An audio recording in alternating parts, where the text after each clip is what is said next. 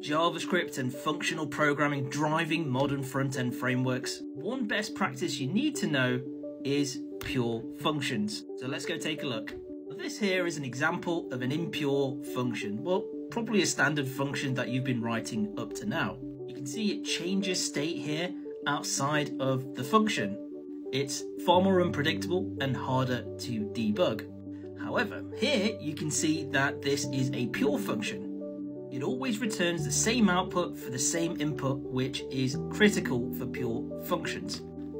And most importantly, there are no side effects. You know exactly what's going in and you know exactly what's going out. Pure functions make your code way easier to test, reason about, and scale.